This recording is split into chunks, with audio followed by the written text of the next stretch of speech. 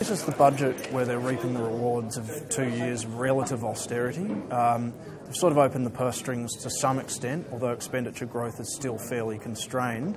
The centrepiece of the budget is an investment of between $6 and $8 billion for the East-West Tunnel, although the actual government spending on that will only be about $224 million next financial year, with $70 million spent the year after that. So it remains very unclear how they're going to find the rest of the money to fund this major project.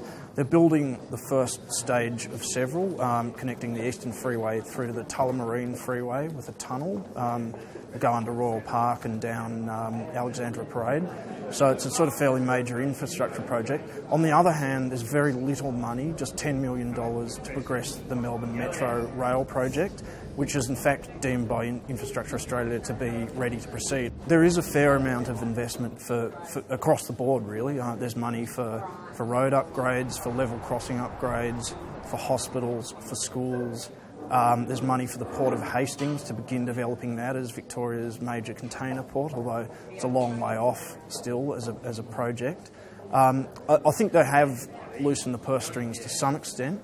Net debt's expected to peak at about 6.6% of the state economy, which is slightly higher than before, although it's still fairly modest, and I don't think that's going to jeopardise in any way the state's AAA credit rating, which is seen as a sort of sacrosanct political objective of the state government.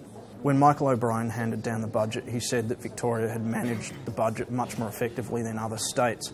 This obviously budget is taking place at a very difficult time economically around the country. We're seeing governments, particularly in Canberra, bleeding red ink. We're seeing massive deficits. We're seeing spending get out of control. That is not the story of the Victorian budget. The Victorian budget is one which has got good economic management at its core and has got strong economic results for Victorians. I think the state government can rightly claim to have some of the strongest finances in the nation. In fact, the only state that has stronger finances, I'd say, is Western Australia. And of course, they're a special case because they're absolutely rolling in money from the mining boom. So, look, I think you have to say they've managed the budget quite well. Revenue is expected to grow by around about an annual average of 4.1%, whereas expenditure is being held back at around about 2.7% over the 4-year budget period. So that's how they've been able to produce fairly strong surpluses. So the surplus is expected to rise from around $225 million next financial year to something like $2.5 billion at the end of 4 years. So it's a fairly sharp increase as the state government prepares to fight the state election next year. I dare say a key theme will be strong economic management and also infrastructure investment, both of which are very strong themes of this budget.